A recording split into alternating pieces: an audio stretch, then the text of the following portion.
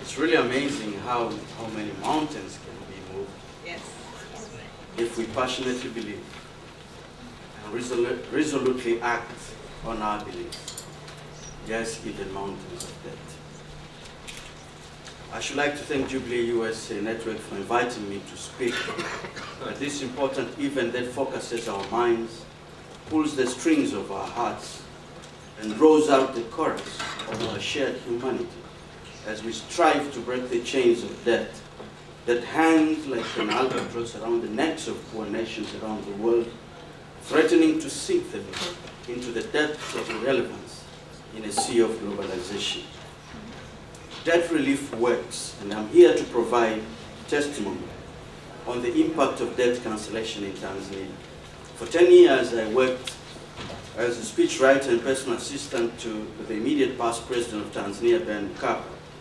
And for 10 years, we worked on debt relief for our country in partnership with most of you here.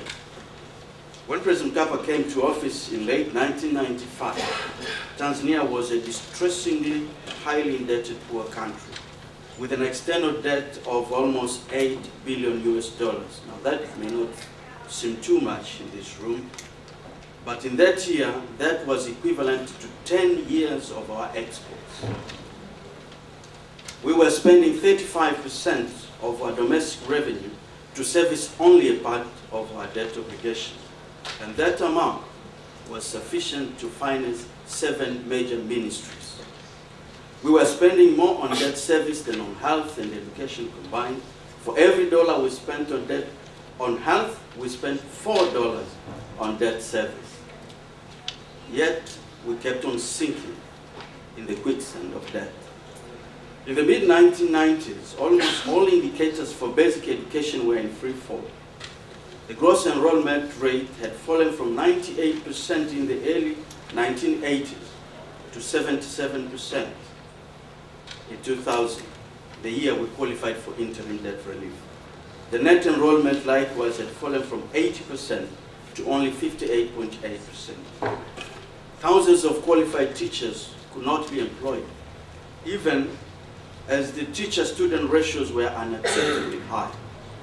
Science students completed secondary school without ever being in a laboratory because there were none.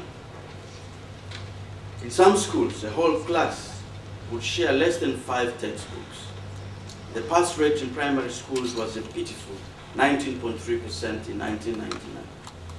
Then in 2000, Tanzania became eligible for interim debt relief under the Enhanced Highly Indebted Poor Countries Initiative framework.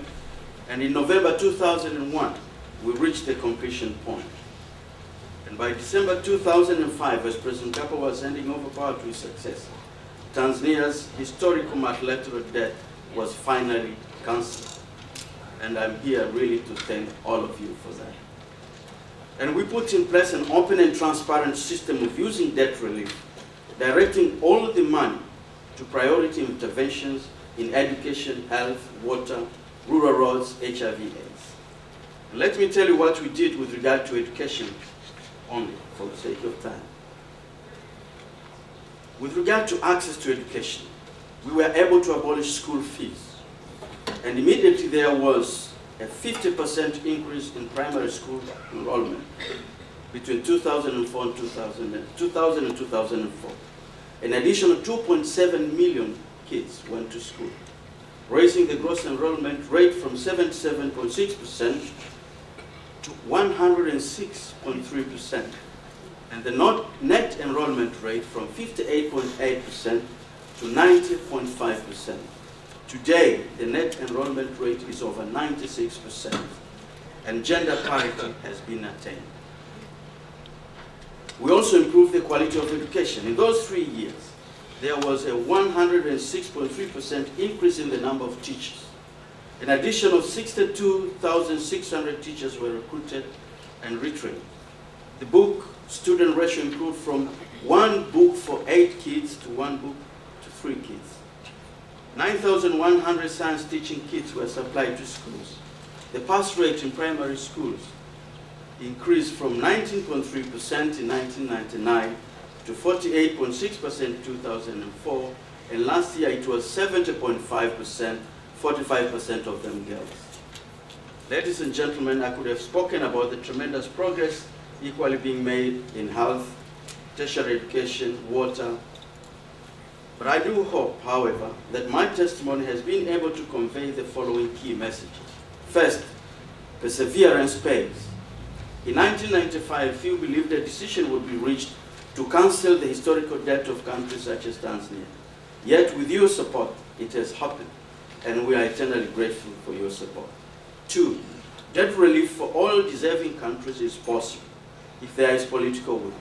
Our venue today is a good place to focus our plea for political will, and we are grateful for the good messages we had this morning. Three, if properly channeled and managed, debt relief can make an important contribution to poverty reduction and growth.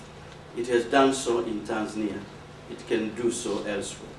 Four, the case for further debt relief has been made, not only by the need of those yet to get it, but also by the experience and testimony of those who have, like Tanzania. And fifth and lastly, emboldened by these successes and propelled by the acute needs of other poor countries, we can only move forward with greater zeal and on to Jubilee. I thank you for your kind attention.